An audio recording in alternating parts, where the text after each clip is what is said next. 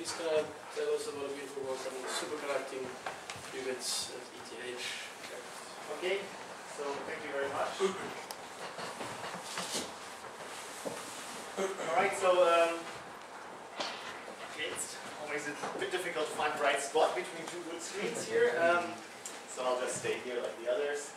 So thanks for the invitation to talk a little bit about our work on quantum information processing with superconducting circuits that is performed at ETH.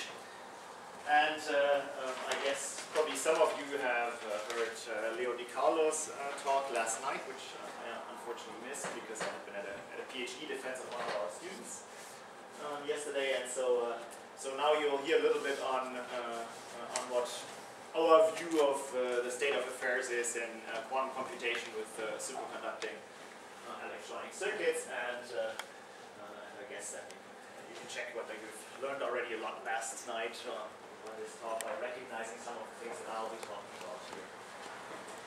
Okay, so the basic idea is to use superconducting electronic circuits for doing interesting quantum physics experiments, both in the domain of quantum optics and also quantum information processing. And what we're more or less doing is we're building these several tens or maybe 100 micron size superconducting electronic circuits that essentially behave like artificial atoms. They have a discrete set of energy levels that you can address by shining coherent microwave radiation on certain transitions. You can do short pulses and create coherent superpositions if you want to. And one of the specific aspects that I'll be dwelling on a little bit today is how you can actually use the coherent absorption of individual photons by some of these superconducting artificial atoms to actually mediate interactions between a set of them. And so what you see here is one of these superconducting artificial atoms embedded into a chip next to some microwave frequency transmission line along which photons can propagate. Okay, so even though that after Leo's talk, or maybe because you've heard other talks about this subject before, I'll just give you like a brief introduction of why it is that we can use these electronic circuits to look at quantum physics questions. And our basic approach really is to go and use essentially basic circuit elements like capacitors, inductors, resistors, and maybe some special nonlinear elements to build circuits that behave quantum mechanically. Yeah? So, for example, one of the ways we could look at that, what we're trying to do is, so here's a capacitor, and we're trying to think about the situation where you have a charge on one of the plates of the capacitor. And if you live in a classical world, you could decide to put this charge on either one of the capacitor plates. But you'll never put the charge on both plates simultaneously. But in a quantum world, this is possible, and we're trying to operate these electronic circuits in a regime where you can actually look at these kinds of superpositions where a single charge is on two plates of this capacitor simultaneously. And in quantum physics, you know how you write such a situation. Here I've just written down like a pictorial representation of what a wave function for such a state would look like. And actually, you can think about a similar problem when you consider inductors in a loop. Yeah, and if you have an inductor in a loop, the currents can flow, and they can flow either clockwise. Many electrons can move clockwise around the circuits, or they can move anti-clockwise. But classically, it's hard to imagine how they move in both directions simultaneously. Yeah? And again, you can think about that in terms of such a superposition state of these two different possibilities with different amplitudes that you might want to control. And I mean, if you're trying to assemble your little circuit in your lab on your printed circuit board, you think that that's kind of a weird way how to think about the physics that arises. And one of the sort of the fundamental questions on these circuits that has been answered in the beginning is how to really make sure that you can observe these kinds of effects in these circuits. And these kinds of effects are those that we're going to make use of in quantum information processing. Okay, so maybe from a more theoretical perspective, like maybe one of the most basic way how to understand why how quantum mechanics arises in these circuits is to notice that the two parameters that actually describe the dynamics of such a circuit are charge and flux. So the charge on such a capacitor plate and the magnetic flux that is generated by a current that might circulate around this loop. Yeah? charge and flux in these circuits have the same properties as position and momentum in real space. Yeah? Position and momentum are conjugate variables, and in these electronic circuits, charge and flux are also conjugate variables. And so for these conjugate variables in quantum mechanics, we know that there are some commutation relations and some Heisenberg uncertainty relation applies between them. Yeah? And that's not only the case for position and momentum, but it's also the case for flux and charge. And so now you already get a feeling that whatever electronic circuit you have, you can assemble it and write down its Hamiltonian in terms of the conjugate variables, charge and flux. And then you do just exactly the same that you would do with quantizing any physical system that you're interested in. You replace everything where you write down charge by a charge operator and flux by a flux operator, and then you can just diagonalize it and find all the properties that you're interested in. And that's really the basic idea when you think about the quantum physics of these circuits. Okay, so how is it that we look then into these quantum electronic circuits? You can now take a set of these elements, and maybe the simplest combination is to take an inductor and a capacitor, and that forms a harmonic oscillator. Yeah, you can have charges, as I mentioned on this capacitor here, and currents flowing through the inductor, which generate flux. Yeah, and then if you follow this prescription, which I've mentioned before, you write down the Hamiltonian, you write down the Hamilton operator, you can then just find the eigenenergies. And if you do that for an LC oscillator, you just find an equidistant set of energy levels, yeah, which are just the solutions to the harmonic oscillator Hamiltonian. No surprise there.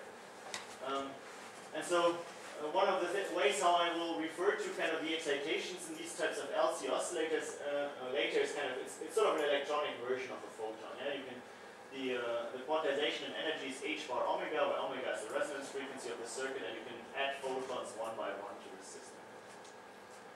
Okay, so if everything was linear in these circuits, that would be kind of boring. You know, all the energy levels are equidistantly spaced from each other, and that would make it hard to address transitions between individual levels. Yeah? Because one of the things that you want to be able to do is to, for example, prepare this one state here, or superposition between 0 and 1. And that's actually kind of tricky if you have only classical control fields available. And there's one way out, and that's to add some nonlinearity to the circuits. So the way how you add nonlinearity in superconducting circuits is you replace this inductor by a superconducting inductor that has some nonlinearity.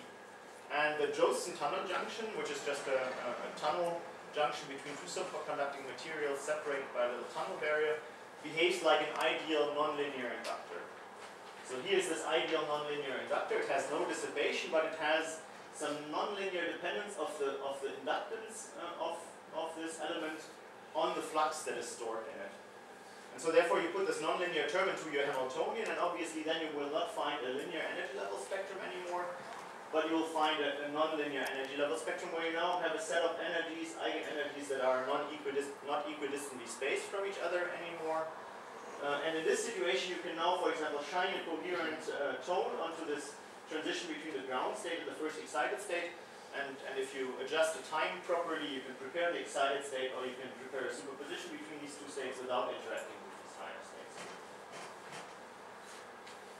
Okay, and these kind of nonlinear circuits I would refer to as electronic artificial atoms in this context.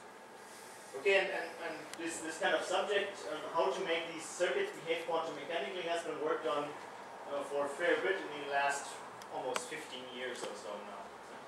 And so you have to think about, so these are the basic quantum mechanical properties of these circuits, but how do you make them apparent in your experiment? And there's three things that you have to consider. So one of them is you need to avoid dissipation. So no resistors in your circuits, because the resistance will lead to energy relaxation from higher states to lower states. So that's maybe one reason why you might want to use superconductors. The typical energy level separations here are on the order of on the order of h bar omega. The characteristic frequencies are set by the sizes of these inductances and the capacitances. And those are typically lead to oscillator frequencies on the order of a few gigahertz, or maybe a few tens of gigahertz. And if you convert that to a thermal energy or so, that corresponds, a gigahertz corresponds to roughly 50 millikelvin. And so that's just h bar omega divided by Boltzmann's constant. And so that tells you that if you want to prepare such a system in the ground state, you have to cool the circuit down to a very low temperature. And that also tells you if you're trying to operate the circuit at room temperature, it will be just an highly excited state, and you can't do any coherent quantum manipulation. So if you avoid resistance and if you operate these circuits at low temperature and you control their interaction with the environment, you can actually look at these quantum mechanical properties. And by now there's actually really, I would say there's probably a few dozen labs around the world who master how to do these electronic circuits and how to investigate different properties of them, both for basic physics experiments but also for quantum information processing. And maybe at this point, since we're in Oxford here, I should point out that one of our collaborators, Peter Lee, who worked at ETH with us on a number of different projects, he now is also setting up his own lab at Oxford to investigate the physics of these kinds of circuits in various contexts. So if you're interested, you should probably talk to him about it. Okay, and these circuits have interesting applications both for basic science and for real applications. And one of them is for example, which probably Leo has mentioned, you can build circuits like that which will operate as, for example, quantum limited amplifiers, where you can do very good detection, and that is maybe also interesting outside of the context of quantum information. Okay, as I said on my introductory slides already, so what will be important for the work that I'll be presenting to you is kind of how we bring these linear oscillators and the nonlinear oscillators together to look at interactions between them, to look at interactions between photons and individual artificial atoms. So how does that proceed in a very generic view? Yeah. So usually you have a two-level system like an NV center or so, and or an atom or an ion, and you're trying to send photons past them, and you're trying to make this photon be absorbed by this atom. But usually that's pretty hard because the fields generated by this individual photon are small, and the dipole moment of the atom is pretty small, and therefore the interaction rate between this photon and the atom is typically quite small, and you have to play some tricks to make this photon interact strongly with the individual two-level system. So here it's maybe important to point out that the typical size of the dipole moment is just the electron charge times the Bohr radius, if you consider an alpha atom in the ground state. Okay, so there's small interactions, so this is hard, and so what you do to, if you want to now use photons and these two-level systems for quantum information processing, you want to fix this problem, and quantum opticians and atomic physicists have told us one approach to fix this kind of problem. And that is to confine your qubit and a photon inside a cavity, so that, and I'll point out in a second how this works. And the second approach to deal with this problem is to just try to make quantum mechanical systems that have very large dipole moments, and try to engineer the properties of these photons to have larger electric fields. And if you can increase both of them, you can have large photon two-level system interactions. And that's what is possible in electronic circuits, actually. So this cavity QED trick is shown here. So here you have again this two-level system that I've mentioned. You have now two highly reflective mirrors. And if you have a single photon in between these mirrors, the single photon will bounce back and forth many, many, many times. And then it has more, it just has an increased total probability then to be absorbed by this atom. And it can actually be absorbed coherently. And the atom can re-emit coherently that same photon into this cavity. And when this exchange process of the single excitation between the atom and the cavity, which is proportional to this coupling constant G here, is much, much larger than the rate at which you lose photons from the cavity, or the rate at which the atom might decohere, you can actually look at the coherent physics of this. And so what we now have started to look at now quite some time ago is how to do this in superconducting electronic circuits, and so here's the superconducting electronic circuit version of this approach. Now the cavity here is replaced by this kind of transmission line resonator that Leo had pointed out. So you have essentially it's a strip of metal on a chip that has a certain length, and there's a certain wave propagation velocity along this chip. And so this length here sets up a resonant mode with a certain frequency. And here the lambda, the full wavelength mode is shown. And now you can place a superconducting qubit, one of these anharmonic oscillators, into an antinode of that wave. And here it actually can interact strongly with photons that might populate this mode here. And so why is this good? So this is good because these superconducting artificial atoms can actually have dipole moments that are somewhere between 10 to the 3 and 10 to the 6 times larger than the dipole moments of a typical atom. So they're just very good antennas for microwave radiation. And one of the ways how to look at it, it's just a very large object. It's a 300 micron size object that, if you design it right, can still be quantum mechanically coherent, but also absorb photons very well. And at the same time, you kind of confine the photons in this small volume, which is just along this length here, and this very small lateral volume. And you kind of confine the energy of the photon to a so small volume that actually the field that the photon generates is large. And therefore you get a large single photon field, superconducting artificial atom interaction, because this is a good dipole moment and the photons have a large field. Okay, and this is a circuit version of quantum electrodynamics, a circuit version of this approach, which is well known from atomic physics. Okay, so how do you demonstrate that that this works? So the first thing that you can do is you can actually do an experiment in which you're trying to bring this artificial atom here into resonance with photons inside the cavity. And there's a little energy level diagram that you can draw. So here the 0 and 1 are the 0 and 1 photon state of the cavity, and G and E are the two states of the two-level system. And if you now bring 0 and 1 and G and E into resonance with each other, and there's some dipole interaction, you will actually coherently couple these two states, and you will form this doublet here, which is called the vacuum-Rabi mode splitter. And so this doublet forms two new eigenstates, like a coherent superposition of having the excitation of the atom, or in the two-level system, and having the excitation of the cavity. Okay, this you can now measure by going from the joint ground state when the chip is cold to this excitation doublet here. So here's the resonance frequency of the cavity. This is the transition frequency of the superconducting qubit, which you can tune by applying some magnetic flux to it. And then at this point you do spectroscopy and you find two very narrow spectroscopic lines which just correspond to these two states here. And so and the separation of these two lines just gives you a direct measure of the coupling strength.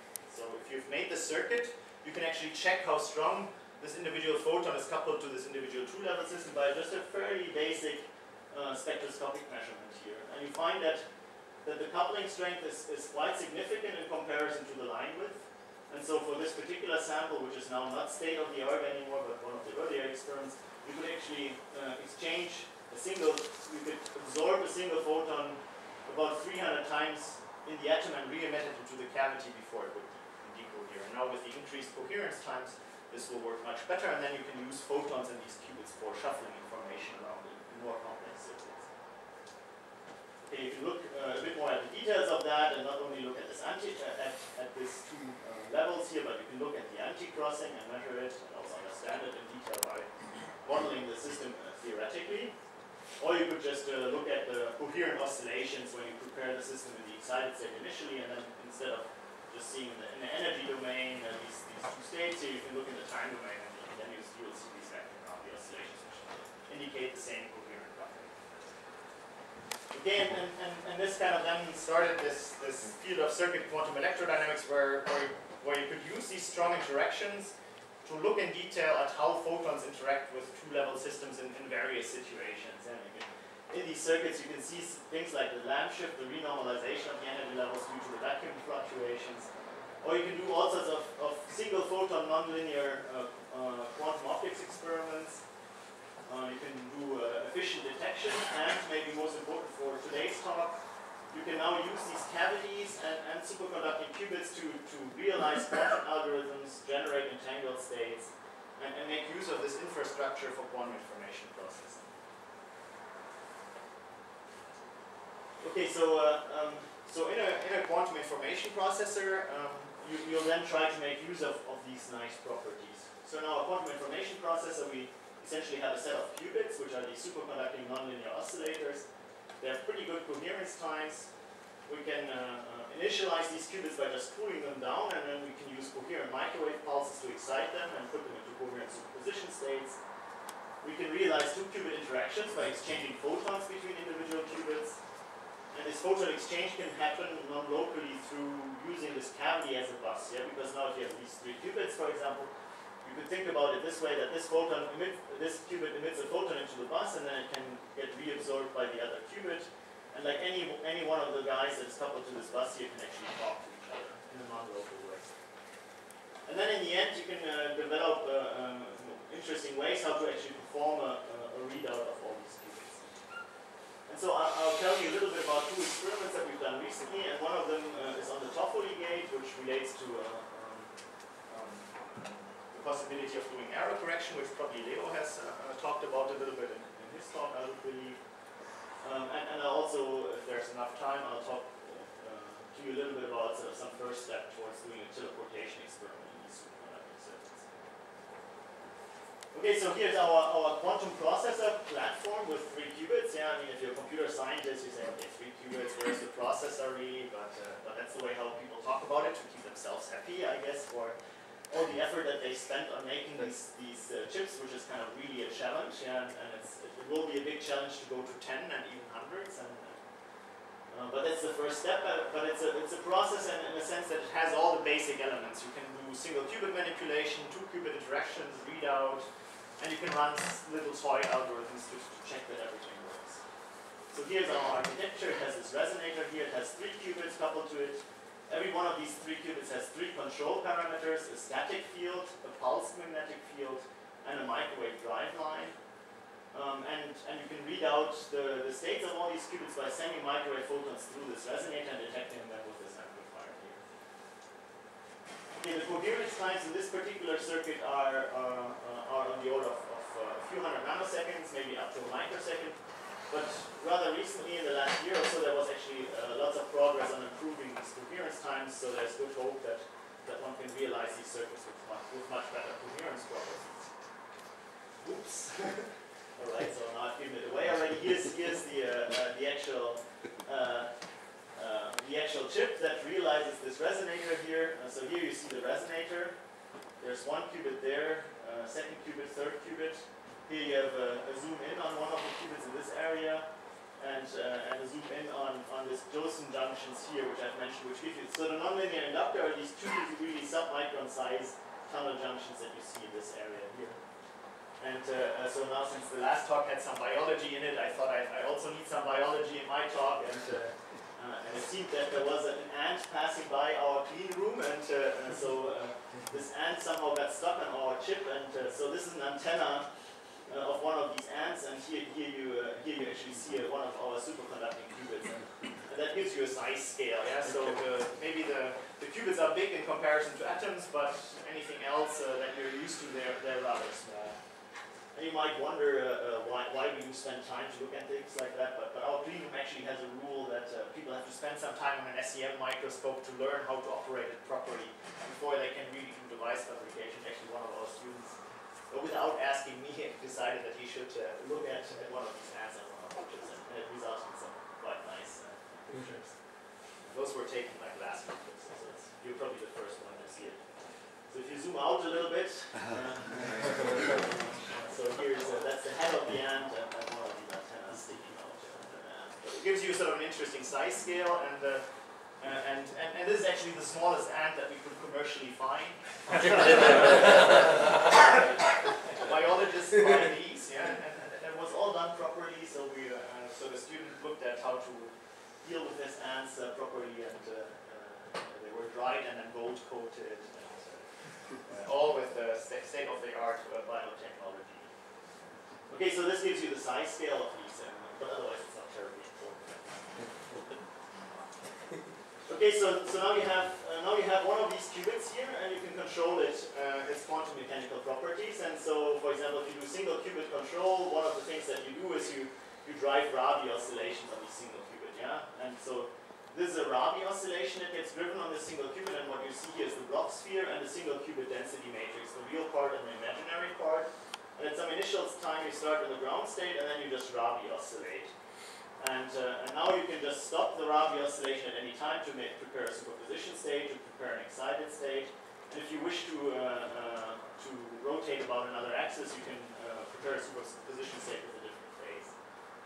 And this also already shows you that you can actually determine the state of the qubit by measuring transmission through the resonator, and these density matrices were actually reconstructed by these transmission measurements through the resonator. And so that shows you that you have good single qubit control and good single qubit measurement.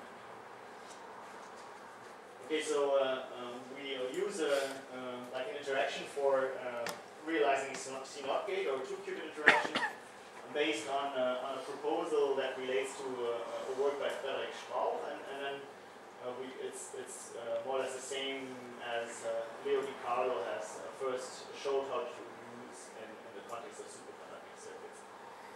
And so what we do is here we consider two qubits, a qubit A and a qubit B, and to call these qubits in some sense is already wrong. Our superconducting circuits not only have two levels, there's not only a zero and a ground state in the first excited state, it's not a spin 1/2 particle, but it has higher excited states. And in first order you would think, oh, that comes in the way and I really don't want it, but you can also think of how you make use of these higher excited states. And Friedrich Schwab and Leo have then found this neat way how to actually use the second excited state of one qubit to mediate a two qubit interaction. So here you see all the two qubit states considering 0 and 1 in qubit B and considering 0, 1 and 2 in qubit A. So the way how you proceed now is you actually bring qubit A and B into the first excited state each. Then you change magnetic field, which tunes the transition frequencies from some high value to some lower value. And you see that the first thing that happens is actually that the state 2, 0 gets resonant with the state 1, 1. And if these two states are resonant, they can actually exchange a little bit of energy through photon exchange through this cavity. And what then happens is, similar to the vacuum-Rabi mode splitting, your 1, 1 state can actually oscillate to the 2, 0 state, and that will then give you this transformation on your state with a certain phase factor. And then when you come back to the 1, 1 state, you actually get a phase factor of -1. Yeah? And this makes a controlled phase gate. Because now only this 1, 1 state actually in this process accumulates a phase of -1 and all the other states remain unchanged. And so this kind of physical interaction then leads to a controlled phase gate that you can then use to realize a CMOS. So here's your matrix for the controlled phase gate, and the symbol that we use typically in these quantum circuits that we design to represent it, and then this will reappear later for us in my talk. And this controlled phase gate is a two qubit interaction, and when you use it together with single qubit gates, you can actually realize any quantum operation that you want on a set of qubits. Okay, so maybe one thing that you should do is, now that I have shown you how to realize such a controlled two qubit interaction, you need to check how it works. And one of the ways how to check how it works is to do process tomography on this controlled phase gate. And in process tomography, you essentially take an input state rho, and you look at how your process transforms it into an output state rho prime. And there's this technique that is called process tomography, where you essentially decompose the whole process into the single qubit operator basis. So you express the whole process in terms of the identity and the Pauli operators and all the qubits. And what you extract then is a so-called chi matrix, and this chi matrix you can use to represent the process. And you can do this measurement, and the dashed line here are actually the elements of the chi matrix that you would expect. And when we do the experiment, we see that we get these colored bars, and you see that the colored bars are not as high as the outlines here, and that relates to, or that expresses the limited fidelity that this gate has in our case. And currently, the fidelity for this experiment that we did somewhere last year was on the order of 86%. So not perfect, but good enough to do some algorithms and also to create some entangled states beyond the classical. Again, then the first thing that we did is also to just see that it works, and we repeated like an experiment that Leo also did, is the generation of 3 qubit entangled states. And 3 qubit entangled states you can now just create by having using your 3 qubit register, starting out in the ground states, doing single qubit rotations, doing two qubit operations, two qubit C phase gates, and some more single qubit operations, and then perform tomography on all this register. And when you do that, you get a density matrix for this GHZ state, for the coherent superposition between 0, 0, 0 and 1, 1, 1, which in this case had a fidelity of 80%, which again shows you that you can now combine these basic elements into a more complicated circuit and see that they work, and look at entangled states and try to investigate them properly. Okay, so with these tools at hand, then we started out to look at a 3 qubit gate, which is the so-called Toffoli gate, and it was proposed by Tommaso Toffoli, all the computer scientists to do reversible computation. So because this is kind of reversible, and you can realize these Toffoli gates on a quantum information processor, this already tells you that you can probably do every classical computation that you want to do on a quantum processor as well. So here is this representation of this Toffoli gate. And the Toffoli gate is a controlled but gate, and it actually changes the state of this target qubit C here, if and only if the two control qubits are in a certain state. And typically you choose these two control qubits to be in state 1, 1, but we implemented it for technical reasons for the situation where the qubit A is in state 0 and qubit B is in state 1. Okay, why is Toffoli interesting? For reversible classical computation and quantum computers, but maybe most importantly, for some of the basic quantum error correction schemes, you can use these Toffoli gates. And it's sort of the next level of complexity and trying to work with n-qubit gates.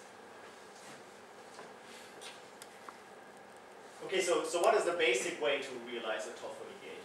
Yeah, so, I mean, one of the basic approaches, or one of the reasons why you like quantum computation, is because one can decompose anything that one would like to do into single qubit operations and two qubit operations. And so now if you look at this Toffoli gate, you can decompose it into single and two qubit operations, but this is not very efficient. Yeah?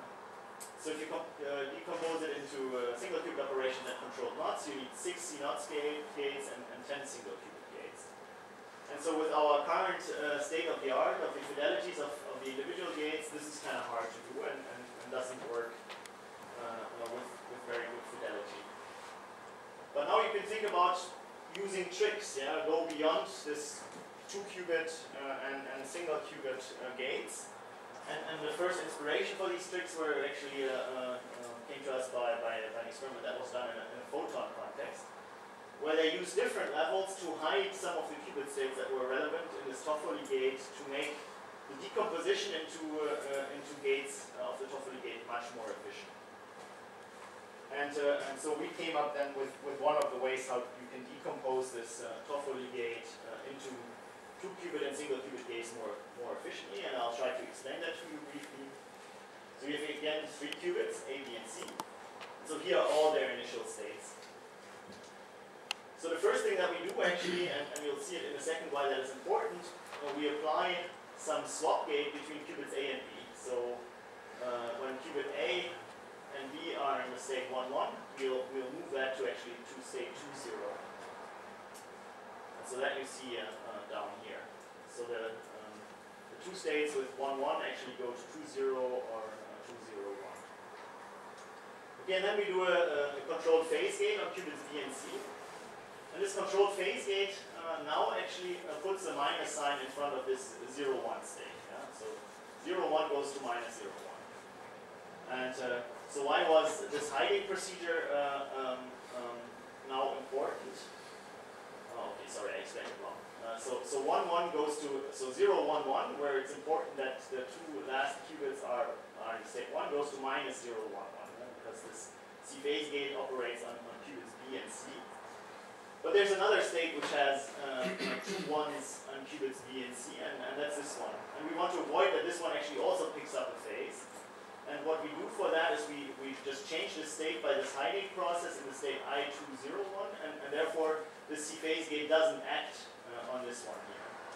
And then in the last step we can actually undo this by swapping the states of qubit A and B again and recover their phases. And what you see in the end that you only get like a single phase on one of these states, which actually is a controlled phase gate, which you can then turn into a Toffoli gate by adding 2 single qubit operations here. 2 single qubit rotations and turn this gate here into a Toffoli gate. And so now if you look at that, there's now actually 3 2-qubit interactions and 2 single qubit interactions, and that's much more efficient for us to do than this much more complicated decomposition. It also leads to better fidelity. And things like that will also be practical when, or useful when you're trying to build more complicated circuits. Try to make use of the possibilities that we have with the other levels of these circuits. Okay, so there's a more efficient decomposition of the Toffoli gate and the realization of circuits using these C phase gates. The first thing that you can do then is you can just measure the truth table, which you see here. So this is the truth table of the Toffoli gate, and usually if it's controlled by 1, 1 in the first 2 qubits, you would see some change here, but we've set it up that it's controlled by the 0, 1 of the first 2 qubits. So this is the typical truth table for Toffoli gate. But this doesn't tell you about the coherences, and if you want to look into the coherences as well, the fidelity of this truth table is 76%. But if you want to look into the coherences as well, you should again do, or one of the ways how to analyze this is then again do process tomography and determine this time matrix. So here's a measurement of this time matrix, and it then starts to be complicated already. There's the operator decomposition starts to be large, and you have to do a lot of measurements to actually characterize this Toffoli gate here. And you see that again with some fidelity, you actually get a time matrix that is similar to the ideal one, and you can then determine the fidelity for this, and the fidelity is roughly 70%. So there's maybe so these Toffoli gates then work this way and are ready to be used, for example, for error correction.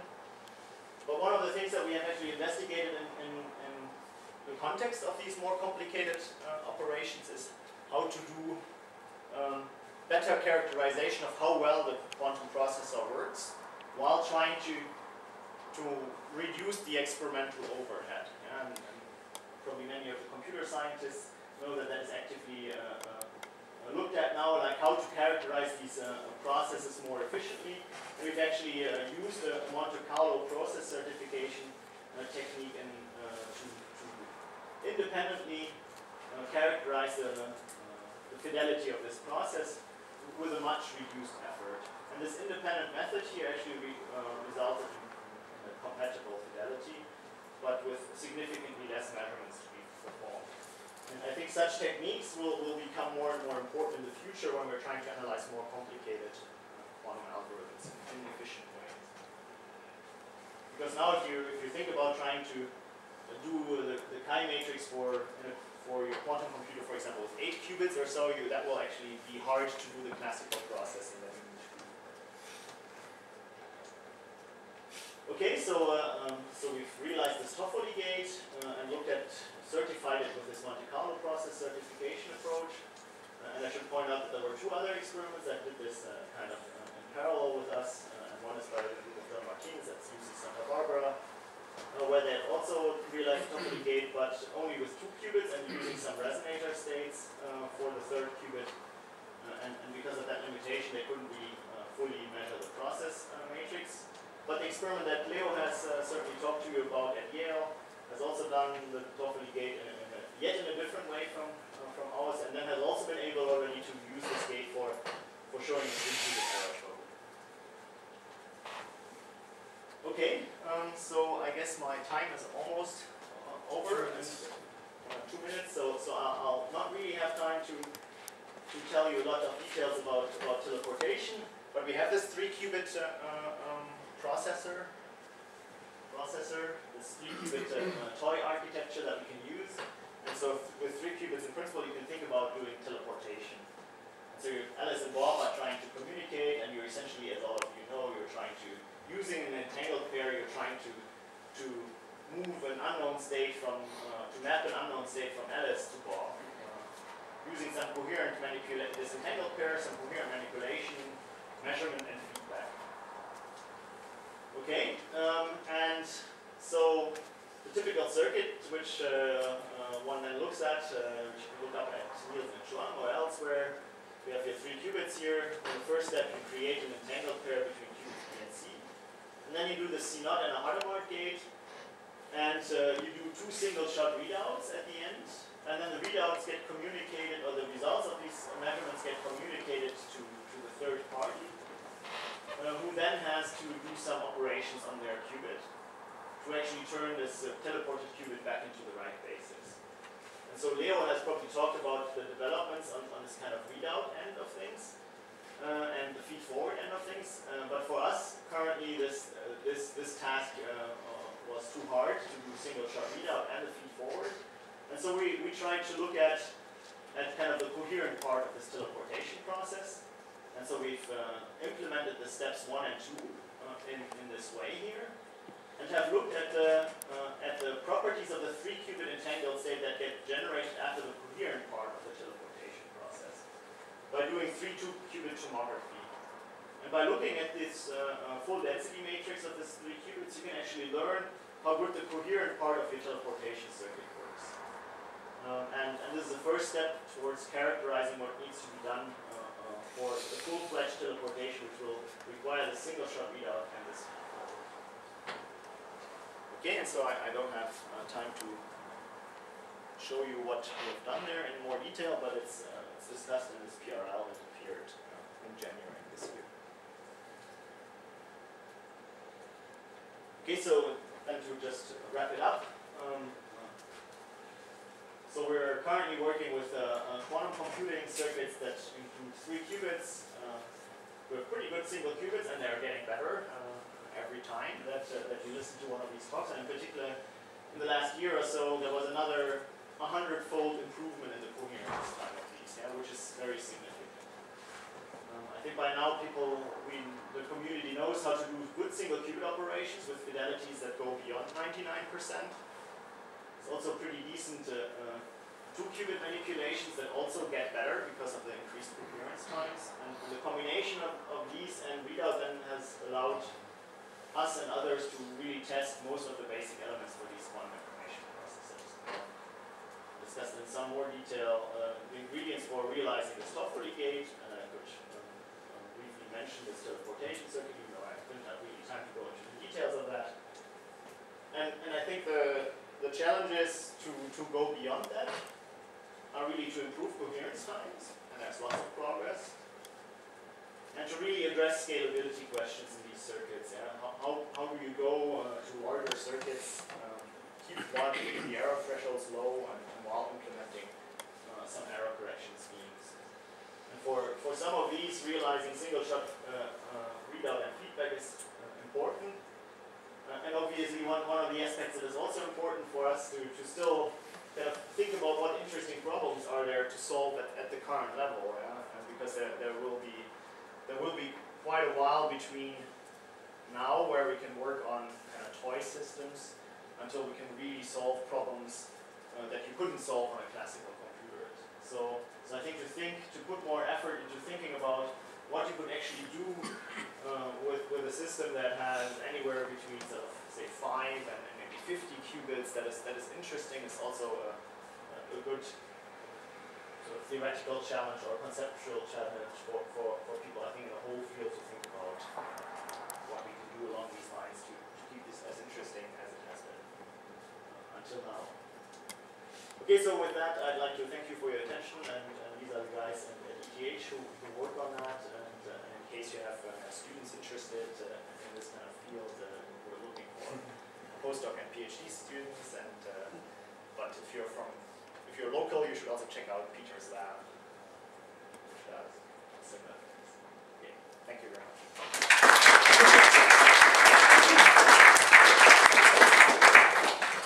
Questions?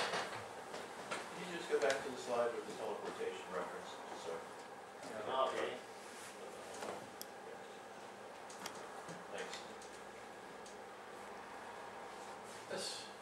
Can I ask about the storage times in the qubits compared with something attached to them, which could be the cavity? Mm-hmm. How are the relative sort of improvements in those going? What's the state of the art of each? Do you still like to be able to put it into a cavity for longer-term storage? Yeah, so I mean, from a conceptual point of view, I think it's fair to say that the mechanisms that lead to losses in cavities and to losses in qubits are very closely related to each other. Yeah? And if you look at it, that really the coherence, the maximum T1s for either the photons in the cavities and the excitations in the qubits, I mean, they were different, but not drastically different, and they were limited by the same sort of physics, or by similar sort of physics. So now engineering the properties of the qubits has different constraints from engineering the properties of these cavities. And so therefore maybe, in certain sense with these cavities, you can maybe have some more flexibility to use other geometries or use modes that couple less to the surfaces of these cavities. Yeah? Whereas maybe in the qubits you're more limited to avoid. I mean, so I should say that one of the loss mechanisms is actually defects on the surfaces which matter. And if you can reduce coupling to defects on the surfaces, that increases coherence times, both for cavities and for qubits. And I think the strong aspect about cavities is the fact that they're non-local and that they can mediate these couplings. So to have cavities is probably good.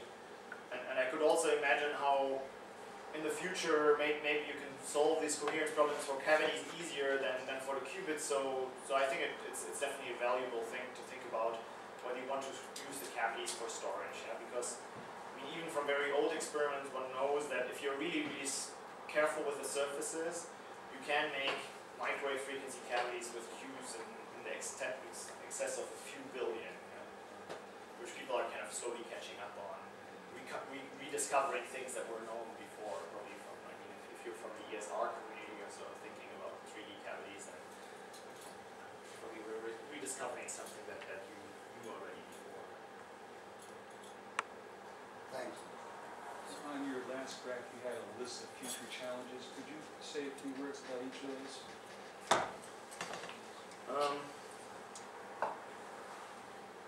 On the last chart. Very quick. This one? Yeah.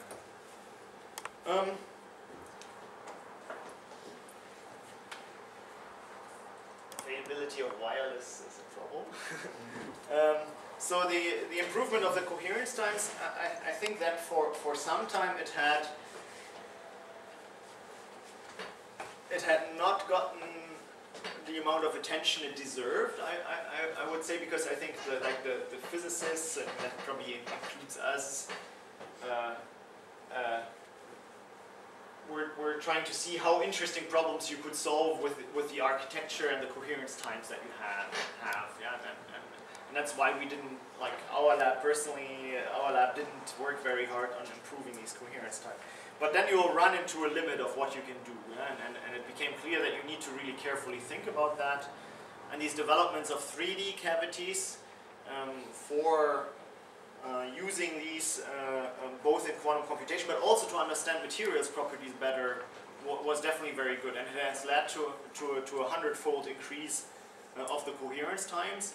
And I think just continued experiments on materials-related questions of that sort, and thinking about the engineering challenges in these circuits, has the potential to further increase this coherence time. So I think that's really an very important issue, because probably what matters in the end is the ratio of coherence times to manipulation times. Yeah, and the manipulation times currently, I would say, are somehow limited to the nanosecond time scale, just because of price of electronics that you can afford to buy for doing these things. Yeah, I mean, it will scale badly if you're trying to do picosecond timescale manipulations on these circuits, and then there's also some physics problems that arise. So the scalability questions, I think currently is the main problem is not to make a system with many elements. You know, so that's why microfabrication is good. So you can go to a clean room and make a system with many elements. But to maintain control over the coherent quantum mechanics is the big challenge, to really understand the cross-couplings between all your elements. For example, when we try to do a more complicated experiment with n qubits, we kind of have a control line that tries to control one qubit. There's a little bit of crosstalk to another qubit or to another element. And we have to understand these unwanted interactions and try to get rid of them in a meaningful way. And if we're able to do that, I think the physical scalability to just make more is not the real challenge, but to keep everything working at the level that we're used to with small numbers. That will be the real challenge, in my opinion. And maybe, I don't know, Leo can say something. Maybe he disagrees. A question about that. So one of the issues in superconducting integrated circuits is the uniformity of the junctions. Okay. Yeah. So how do you see that playing into scaling? Yeah, that's one of the aspects. So currently, what this requires is, currently all the elements are made in a way that they're tunable. So every element needs kind of a tuner that takes care of this fact that they don't come out all the same, or they don't come out exactly at the frequency that you want. And so frequently what you do is you have a little tune at every one of these elements, and that's kind of not good for scalability. But there's also approaches where you're trying to maybe not be too critical about the exact properties of the individual qubit, but maybe select them. Yeah, that's, for example, IBM has an approach where the 3D cavities lend themselves to maybe swap out qubits individually, and you can probably get by this. But the fact that they come out differently for every one of our experiments, but currently we're able to deal with it because we have individual controls on each one of them. Also regarding scalability, one question, is there any hope for non-locality, so for remote things? Is there, let's say, is there anything on the horizon, or is it just impossible? No, I think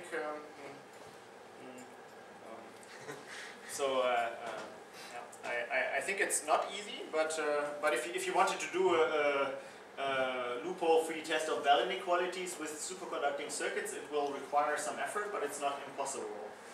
I think, and because everything is fast, I think you can probably separate them space-like, in a space-like way. And you need but you have to really want to. Between them, or? But I think that's not a. That's only a. That's only a practical problem, and if somebody was sufficiently interested, and there are some students who are sufficiently interested, I think we could probably at least give it a try, which is not like totally hopeless. Yeah, then the feedback is an electronics challenge, and I think we'll see it coming. I think there's lots of FPGA and fast electronics around, and it's also helped by this long coherence times qubits. And I mean, Leo has talked about it, and we're working on that, and I'm sure this will happen. Having feedback and closing the feedback loop fast will happen. We're also working on electronics for that, and definitely, yeah, we need to continue solving interesting problems while we're developing this technology to a level that it can maybe solve generic problems, and that will require some help by theorists and identifying problems that we can address, maybe not more efficiently in these quantum computers, but at least in an interesting complementary way to traditional kind of analysis methods. Yeah, I mean, currently you can still say, okay, anything that anybody has done with a quantum computer, you can just put on a classical computer and simulate it, and it will be cheaper and faster. But I think there's good hope that we'll reach a limit that is beyond that. But it will take some extra effort. Good. Let's thank Andreas and again.